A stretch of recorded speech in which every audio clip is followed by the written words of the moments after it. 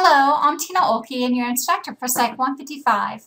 Today we're going to get to dip our toes into psychological disorders. Chapter 14 is one of those chapters where I wish we could spend hours on. Psychological disorders never stops to fascinate me.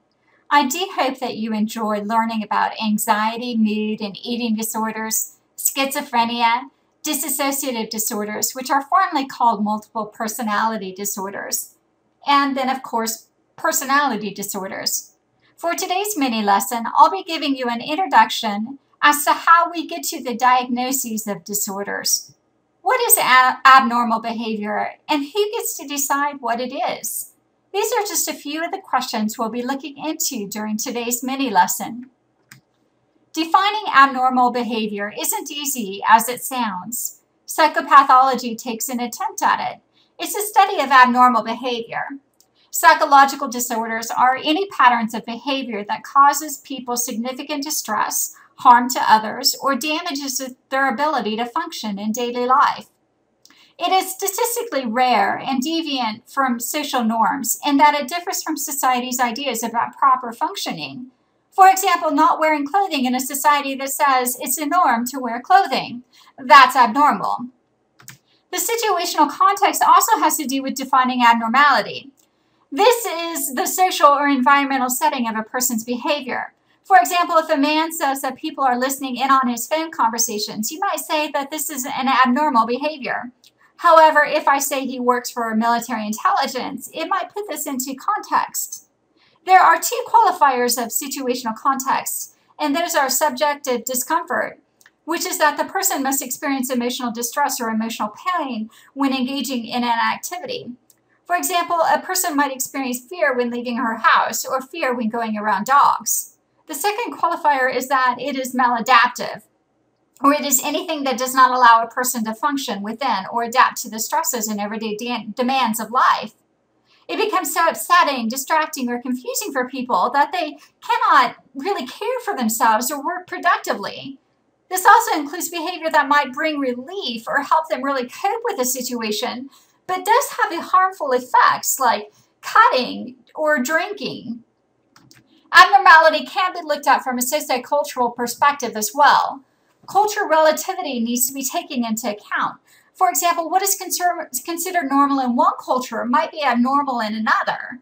And there might be culture-bound syndromes in that some disorders might be found in one particular culture, but not another, or at least not prevalent in those cultures. For example, eating disorders is primarily a Western culture disorder. So how do we define behavior as abnormal? We can ask ourselves a series of questions. For example, is the behavior unusual? Does the behavior go against social norms? Does the behavior cause a person significant subjective discomfort? Is the behavior maladaptive or result in an inability to function?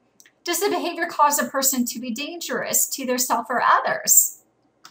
After we have reached a conclusion and are ready to make a diagnosis, those in the psychology field do use the Diagnostic and Statistical Manual, 4th edition text revision, or the DSM-4TR to diagnose their clients with specific disorders.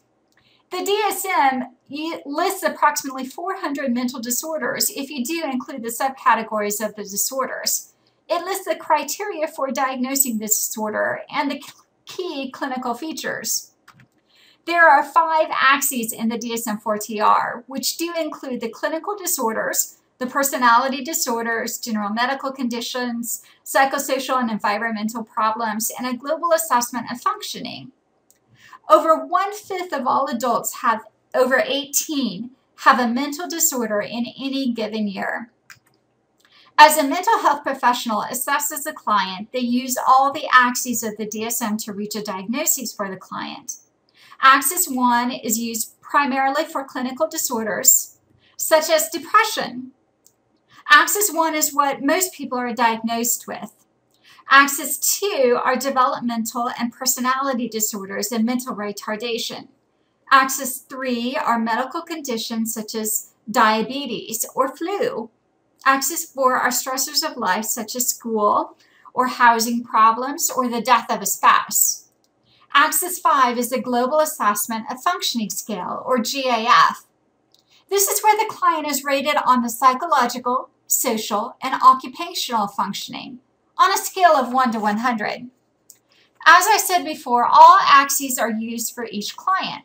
So say a person named April comes into therapy and she might have the following diagnosis. On axis 1, she would be giving a diagnosis of major depressive disorder. Axis 2 would be borderline personality disorder. Axis 3 would be diabetes. Axis 4 would be she might have terminated her engagement recently. And axis 5, her GAF would be a score of 55. This table shows a listing of the axis 1 disorders that are included in the DSM-4-TR. It includes a brief listing and descriptions of some of the disorders that you'll read about during your chapter this week. I hope that you find your time learning about the different disorders informative and interesting. For today, this concludes what we'll be covering in our PowerPoint mini lesson.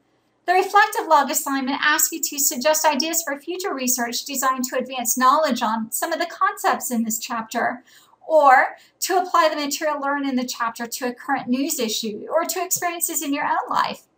Today, we only really introduce psychological disorders, how we get to the definition of abnormality and diagnosing a disorder.